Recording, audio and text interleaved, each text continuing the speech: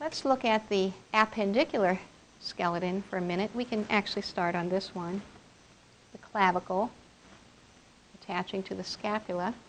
But I would like to move down or move over to this skeleton and show you the humerus of the arm and the two muscles,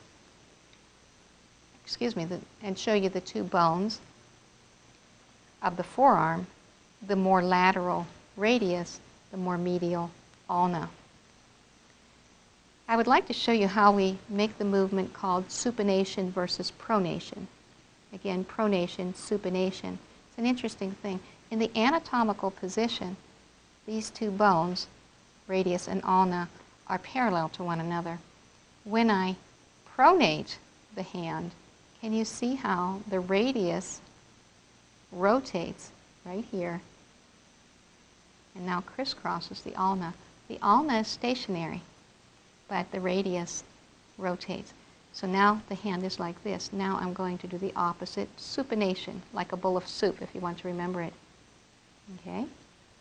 Watch the radial head there, right here, as it rolls, rolls, rolls, and rotates, and pulls the radius back, and now supination. That's why this guy doesn't have any arms. So many students over the years have done this. It didn't last as long as we would have hoped.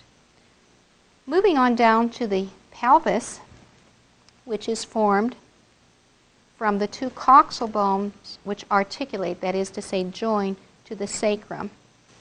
Okay, well, let's do a high kick here and look at the femur, the longest bone in the body, the head, neck, and greater trochanter. When someone breaks their hip, as we say, it's the neck of the femur that is the place that breaks. You can see the weight that it bears.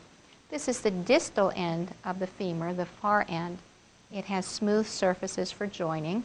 They're called the medial and lateral condyle. The patella bone fits nicely there. And then we have the big, stout, weight-bearing medial tibia and the more lateral fibula, which does not bear weight here, but stabilizes the ankle.